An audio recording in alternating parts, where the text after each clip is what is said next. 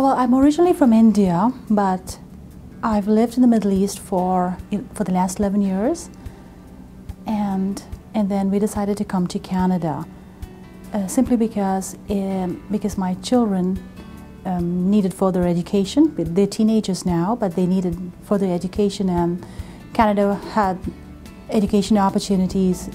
Life was easier there compared to Canada, at least I could say.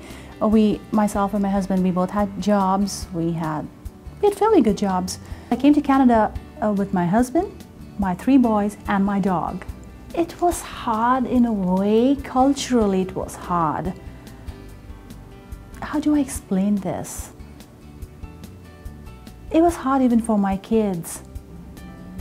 Well, what happened was that a year before we came here, my husband connected with some of his friends on Facebook, and he was new to Facebook at that time, and he found that some of his friends were in Canada.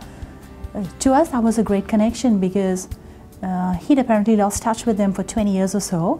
And one of them did help us in finding a home when it was December. There was an acquaintance of ours that sent us an email saying that the Salvation Army is distributing toys for Christmas. And since we didn't have jobs, we were not really planning on buying Christmas gifts or toys or for my 3 boys.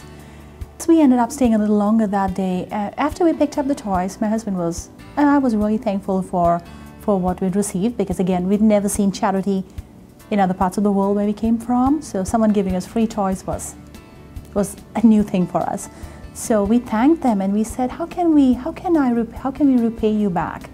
William Booth's vision, his mission profoundly impacted our lives. The Salvation Army impacted our lives. I am so in love with the mission of the Army. You know, a man may be down but not out. And I was compelled to just be a part of this organization.